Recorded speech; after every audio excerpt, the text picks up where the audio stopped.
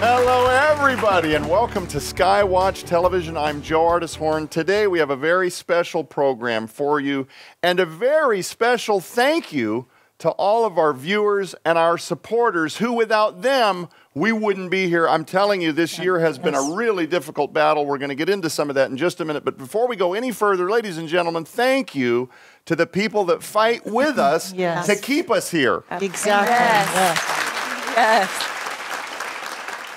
Before we dive into the subject material today that we hope to cover in what is probably not going to be enough time, I'm joined in the studio today by SkyWatch TV's head of HR, Cherise Parton, founder of Whispering Ponies Ranch, Nita Horn, and my beautiful wife, Catherine Horn, my oldest daughter and animal encounter specialist at Whispering Ponies Ranch, Kate Horn, and of course, powerful voice in Christian ministry, Donna Howell.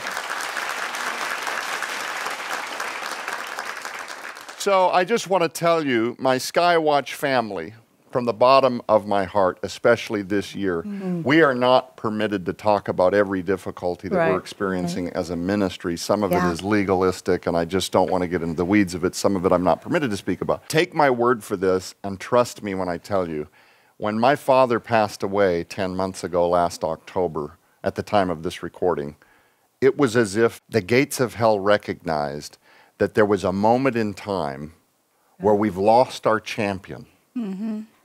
That includes Defender Publishing, SkyWatch TV, the visionary that dreamed all of this up. And he saw a giant gaping hole in administration, in leadership. The guy that always knew what to do next. The one who had the plan, the one that we blindly followed for more than 2 decades. And the gates of hell began to swarm all of the ministries at one time. In so many ways. There were days I literally said, it's almost like somebody is writing an ironic comedy. No, exactly. Every lever that we strategically met about as a board, as a ministry, every effort, every strategy to deal with the economic dilemmas and some of the challenges that were being hurled at us in almost like a nuclear holocaust battle type warfare. Every strategy, right at the moment of reveal, or right at the moment of release, right at the moment where we're going to push back. A new gopher pops up. A new gopher would pop up. It was like playing whack-a-mole. That's the understatement of the year. And again, I don't want to get into the layers and layers and layers, but this really was like a year where we felt like we were Jericho. The enemy is marching around the walls. They're waiting for us to collapse. We've had betrayals. We've had people hoping for our demise. We've had people beginning online onslaughts. We've been canceled. I'm going to put up some screenshots because some of the efforts to cancel us are literally unbelievable, in my view, unless I produce the proof to you. We've had every one of our send a kid to camp programs or minister to a foster child. Everything we've done. The most vanilla posts. The most vanilla, benign, just good-natured posts. Some of them retroactively removed by big tech 2 years after they've been posted. It was like every spirit behind every big platform said, let's go back and retroactively delete this ministry because what they're doing absolutely infuriates the spirits behind what's guiding this. Quite apparently. This also happened in our personal space, too. Our personal space. Not just our SkyWatch space. How many times, Cherise, have I said this year, if I told people the depths of what we're dealing with, they would just think I'm making it up. No, absolutely. Which is one of the reasons I've decided not to go into detail. There's just no way. Total fiction. No way. But I'm telling you, my sweet champion father passes away, and it was like the gates of hell said, now is the time. And I mean, we just been battered and battered and battered. But here's the deal. The enemy would love to take credit for the demise of ministries like this. But as we've continued to pray, and as you, the viewers, have continued to support us financially and, more importantly, prayerfully, I'm here to tell you that SkyWatch is seeing some victories now. And the landscape looks very optimistic now. And what God has done in not spite of this year, but because of what we're now calling the great rearranging of 2024, Yeah. The things that he's enabled us to do as a ministry, which we're going to get into in just a minute, required that we take a pause and take a week of network television to appraise you of some of the amazing miracles that God has stepped in and robustly commanded that they happen. Yes. Does that make sense? I call it the great rearranging of 2024 because here's what life has felt like an ant farm that has all of its pathways figured out, and they know where the queen is, and they've got a system, and the economy's it's all sorted. Yeah, we got our food sources, everything, and somebody goes like this, A 2-year-old. and now you got a bunch of buried ants looking for the queen. One of the cancellations was right before my father's summoning the demon book. Yeah. Right as YouTube was beginning to be raucous again, Yeah. and we were hitting, over 100,000 subscribers, and our videos were getting 1 million, 1,000,007 views, etc. Yeah, Carl Gallups and Zev Porat are going viral. As soon as that happens, bing, delete. And it's the standard. You go to appeal, and you get an automated message that you've gone against terms and policies. I can't even tell you how devastating that was for the release of my father's book. So again, every lever this year. Right. Yeah. Well, hang on, boys. This is coming. Yeah. Hang on, fellas. Here we go.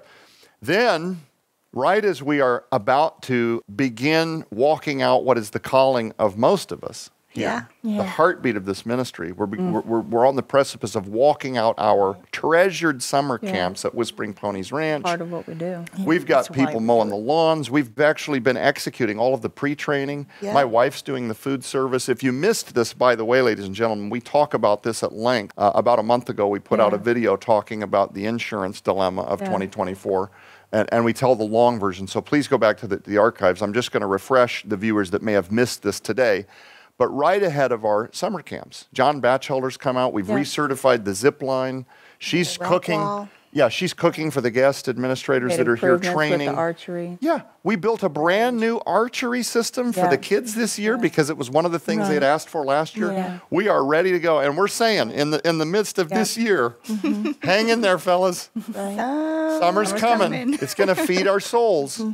Just we're close, right? We're so close.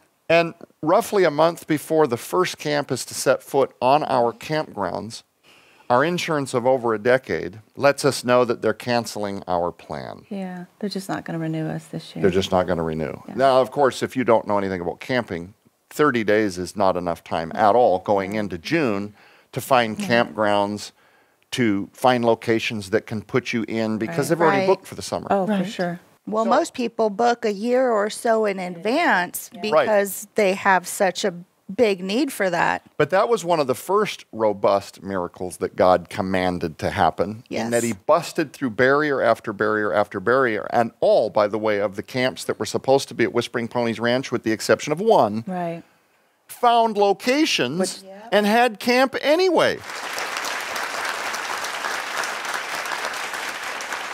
Another thing, if you missed the update a month ago where we talked about this at length, and I'm just going to hit this very quickly because we've got a lot of material to cover today, was because we were unable to facilitate rehabilitation camps for the children of Whispering Ponies Ranch and Royal Family Kids, which, if you're unfamiliar, is where they come for rest rehabilitation. Yeah. These are children that are wards of the state. Many of them are in foster care. They've been abused in every possible way.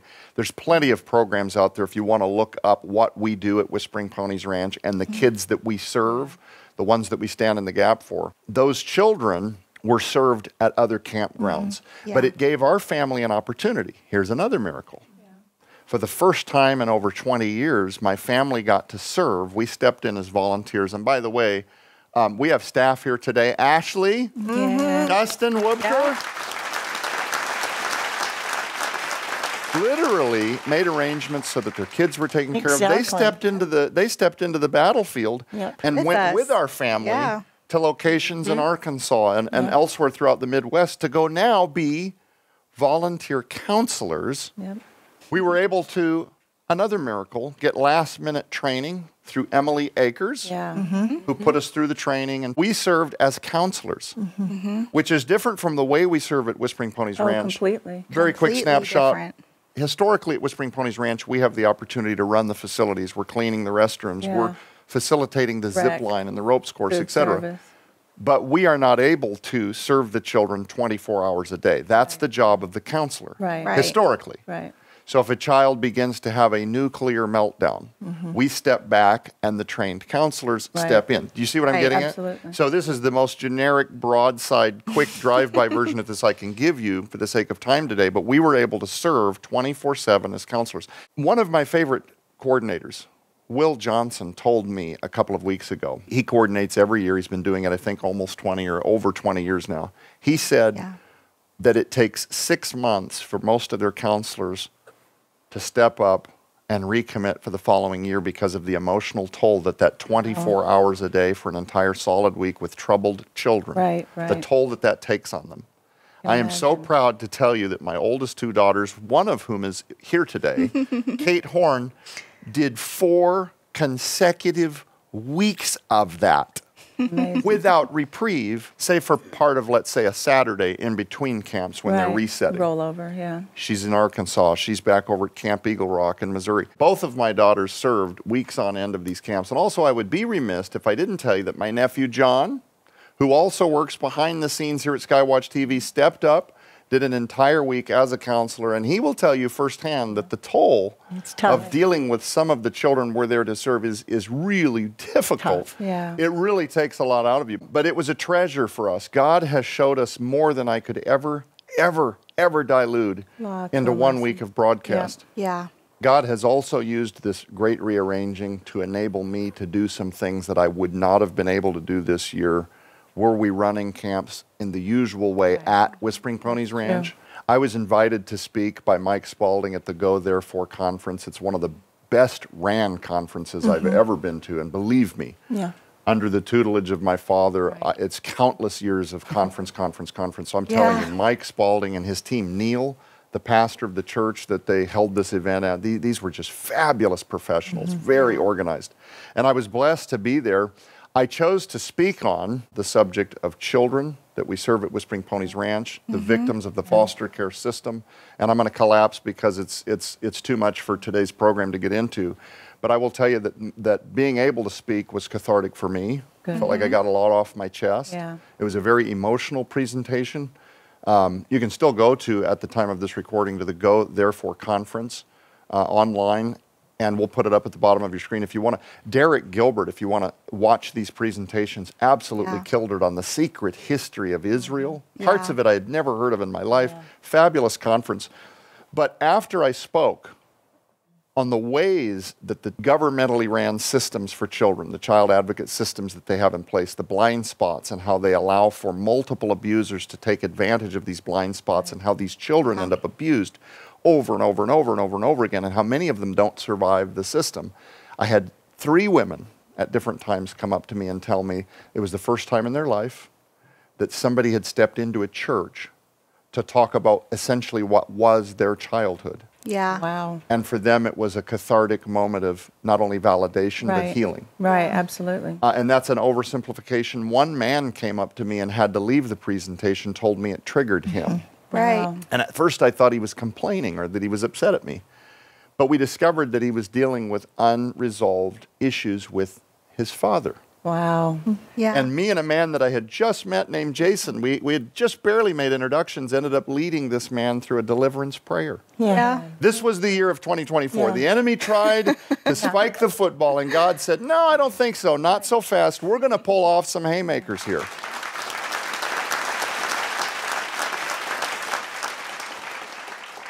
I want to open this up to the panel now and get you guys in on this because I'm bursting at the seams and I know that you are as well. Kate, what was some of the things that you saw God do this year that would not have happened if we had ran a historical precedent year?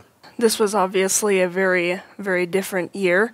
Usually I am the animal manager, so whenever I am around the kids, my interactions are very minimal. Most of the time they're just, explaining certain silly questions about a goat or a horse. So I technically have some years of experience doing RFK through Whispering Ponies, but this was definitely an incredible perspective to get being a counselor. I was a counselor for 2 weeks with 2 different groups. It was a great learning experience for me in so many ways. I had to work on myself a little bit during these weeks. It was a different experience altogether because I can be a little bit stoic. I had to definitely step out of my comfort zone to try and interact with the kids. And one of my main goals was that I just wanted to be encouraging to everyone. And so one of my favorite moments during camp, I actually ended up doing people's hair a lot during camp. And if you don't know me, I'm also not like the biggest girly girl. I was. So she learned to braid.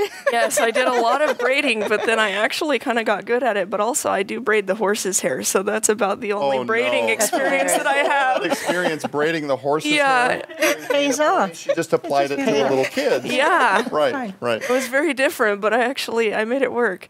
But then, I had this one girl during my first week. It was a pretty cute little hairstyle.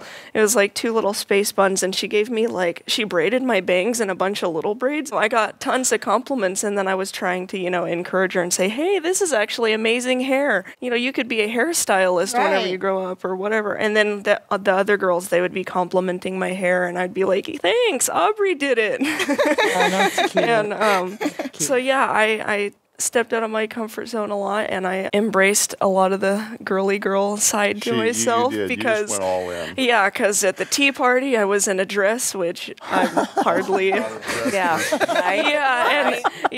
the dress. What's kind of funny is that the original dress that I had picked for the tea party, because the counselors picked like a super plain black dress, and then whenever I went to put it on, it actually didn't fit, and so then the girls, they wanted to pick my dress, and they picked the most poofiest, most girly, ridiculous dress ever. I put it on, and it was actually one of my favorite parts, was to be in this ridiculously poofy dress with the girls, and I want to see you twirl in it. And so I was twirling and acting like a princess and being all proper. So one of the things, if you don't know what she's describing, is they do a tea party at every one of these Royal Family Kids camps where these abused girls have come in, and they've only ever been told that they have no value. Many of them have been sexually violated or assaulted or abused, neglected, or their hands have been held on stovetops for disciplinary measures. These kids have been whipped with bicycle chains and locked in dog cages. So having someone pamper their hair, getting to wear a dress, and by the way, very quick update for those of you that don't know, we used to do these tea parties where the girls would pick out a dress and then they would put the dress back so the girls the following year could take their pick of dress, but it's a loan. Right. And then they're washed and replaced. This year, because of the response of our viewers that said, hey, we want to send dresses. We're sending these girls home now with the dress of their choice. Oh, they're loving it. They have so many dresses, they get to keep them. Kate is an absolute animal lover. All species, a cute little reptile. I'm like, it's a reptile. I don't want to touch the reptile. She just sees beauty in every one of God's creations. This little girl sees a daddy long leg and is by default going to kill this thing. She's running up. She's got her knee up. She's about to stomp. And Kate goes, wait. No, don't kill it. Why? And she goes, I'm scared of it. And she goes, you should never just kill something because you don't understand it. Watch this. Kate picks this thing up, and there are 4 or 5 girls. Now she's got an audience. Oh my gosh, look at Kate. She's holding a spider, and it's crawling on her. Now they're moving in closer and closer. Can I touch it? Anyway, long story short, this little girl that 5 minutes before was just going to kill this daddy long leg is now holding it. Oh, wow. And there's a line of girls that want their turn holding the daddy long leg. They held this poor daddy long leg until you could tell it was tired of trying to get away. Kate's finally like, we probably should let him go. He's probably tired. Anyway, that was a huge highlight for me as a dad to get to see her take this moment of fear and turn it into, and of course we told the little girl, never ever play with spiders that you don't know about. Right. Make sure that you're with an adult like Kate who can tell you which ones are the safe ones. But anyway, what are some of the things, Nita, that you saw this year that you think God allowed to happen because of the rearranging? Well, I think one of the things that that is most important, 2 things. One is that we were, as a family, able to interact on the other perspective. And I think that has been a game changer for me because, like Kate said, as a facilitator and a host of the ranch, our interaction is limited because we do not want to take away from why that counselor is there. Right. But because we got to do those things, we got to interact and get to know these little children in a little bit different way. And I think that was very good for us to see that because we see it for other people, but to experience it ourselves. Right. going to make Fridays a lot harder. Just saying. Wow. You know. Yeah. I would like to give a huge shout out to Dave and Angela Dumas out of Johnson, Arkansas, because they started out at the ranch. And so they had never had to go out and itinerate or try to do a lot of fundraising because a lot of it is provided by our sponsors out there. Right. And it's what we're able to do as hosts is to allow them to come at no cost. Right. Makes it easy for them, but then when this all happened, the beautiful thing about it is that Angela and David would not take no for an answer. They fought hard. They did. hard. They got out there. They fought. They were on Facebook. They were social media. They were everywhere. They visited churches. And they did. wow. They visited 17 different churches in their community. And so that whole valley Wow. Yeah. now knows about Royal Family, Whispering Ponies Ranch, and these kids. And so yay for that. So to me, that was a treasure. Joe, there's one more thing that I'd like you to tell about Zach. We got to see Zach the other day. Yeah, we got to talk to you about Zach for a minute. So Zach is just one example of what we're seeing now as we've entered into what would have been our 5th year now of camp at Whispering Ponies Ranch. Some of these little kids have started off their first year of camp through Royal Family Kids happened at Whispering Ponies Ranch. This was their inaugural year. They'd never seen anything like it. And one of the things that we tell them, I've started really using this as the years have gone by because I've seen it as an effective motivator on Fridays. Yeah. Fridays is always hard because the kids are leaving and they don't know if they're ever going to get to come back to Whispering Ponies Right. Ranch. Well, and especially the graduates. Yeah, the graduates, when they graduate out of the program, are terrified they're not going to be able to come back to the happiest place on earth for them ever again. So one of the ways that I've started encouraging them, and now it's become infectious, is I'll say, you know what the secret to coming back is, right? And they'll look at me like, there's a secret? I've even had them say, there's a secret to coming back forever? I said, yeah, there's a secret to coming back forever. And they'll, what is it? And I'll say, you have to become a counselor. I can't even tell you the story this year. Counselor Dale, this kid found his identity That's awesome. this year. Literally, almost required that I refer to him as Counselor Dale. Yeah. He was referring to himself, Donna, in the third person. Uncle Joe, did you see what Counselor Dale just did with that football skirt? His new identity is Counselor Dale. He is so we did a fist bump and made a pact that Counselor Dale is going to come back someday as a junior counselor. This is his future. very This is cool. what he wants. Yeah. Anyway, so Zach is living proof that that has started to work. Right. Zach Absolutely. has now aged out of the Royal Family Kids program and is back this year as a junior counselor. Yes. So for me this year, you guys got to go have fun and go play with camps, and administratively I'm back here taking care of all the things that we take care of. And thankfully, all of the things that we have been, the birthing process this year that we've gone through, basically, the staff really has come together as a collective and they have been so resilient, and we have had challenge after challenge after challenge, and nobody does an Eeyore. Nobody, everybody's just, what can I do? What can I do? Yeah, what right. needs done? Exactly. And it's just getting done. And, we have really been able to, from an administrative perspective, really look at some things that we didn't, necessarily have tightened like we should have. So we got the opportunity to really hone in on that. And and for me, that's just, it's protection, especially in light of all the issues we're having with insurance anyway. Right. So, for Because me. it's made us button things down Oh, even absolutely. tighter to Absolutely. keep everything the And way we've not that it had needs any to. lashback from anybody, Right. any company that we deal with, because we've had to do procedures outside of our companies that we deal with. Right. So it's, So all this outward pressure has helped us to see things and do them better. it really has, a different perspective, and instead of it being a constant negative, what's the positive I can learn from today? What's the What's the positive? lesson? What can I, because I hate taking tests. I wasn't a test taker in school. Right. I want to learn the lesson the first time. I don't want to keep going around the mountain. So it's like, what's the lesson in this? Let me see it. My staff, there's critical ones that we all have to powwow, and, I have a wheelhouse, they have a wheelhouse. Collectively, let's get together and just absolutely obliterate whatever the problem is. And we have been able to keep some things at bay. There's still some things that are very challenging that we're walking through, Right. but our head's high. I can't get into the details because it would take an hour, but basically what we're finding out through all of these underwriters is that the current economic and insurance drivers what's happened is that tons of church camps and churches, anything resembling what we Ministry. do, mass cancellations from the industry as a whole, which has done two things. One, now it's created a massive backlog of people that are all looking for the same types of insurance, which has now done the second thing, which has inundated underwriters to almost the point of tap out. Well, and to the point that they've got the opportunity and the luxury of being able to cherry pick, whereas before they just needed the business. Nobody's and hungry. boost prices. Nobody's hungry for policy. We're like at the DMV. We have number 580 and they're on 6. Yeah, exactly. That's exactly what exactly. So, ladies and gentlemen, if you want to continue to pray for this ministry, we cherish those prayers like you can't believe. Absolutely. We talk as a staff so much about how we feel the love and the support and the phone calls and the emails from our SkyWatch family. And I'm just telling you, under the current situation, the state of the economy and everything else with book participations and everything,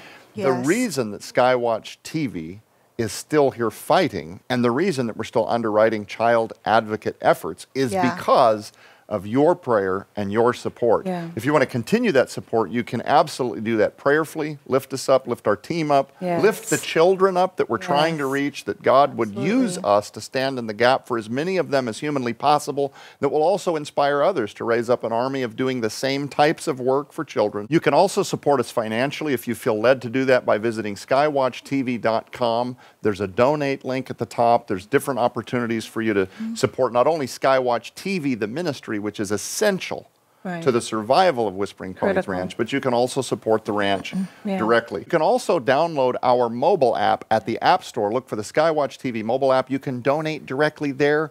Friends, this is so easy. This can be set up as a monthly automated donation. We have people that are doing it as their form of tithe because they love the Lord but don't attend a local church. We would also encourage you, for reasons not having anything to do with the financial support of either of these ministries, by downloading the mobile app, because it's the one place right now that we can't be canceled. Exactly. That's so many emails this year, people saying, "Where'd you go? We thought you shut the ministry down." No. Big tech has deleted us everywhere we go, with the exception, and I'm holding my breath a little bit, our content is, we're buying the premium account at X, so we're able to put our entire episodes. This will be there, and right now they're not censoring. So I can say the things that I need to say about child advocacy without algorithms deleting us, because we're standing in the gap for wounded children. So finally, from our hearts to yours, our SkyWatch family, thank you so much for lifting us up in prayer and support. We love you. We wouldn't be here without you. For everybody here in studio, for everybody on panel, ladies, thank you for joining us today. I'm Joe Artis Horn. Keep your eyes on the prize, which is Jesus Christ. We'll be back.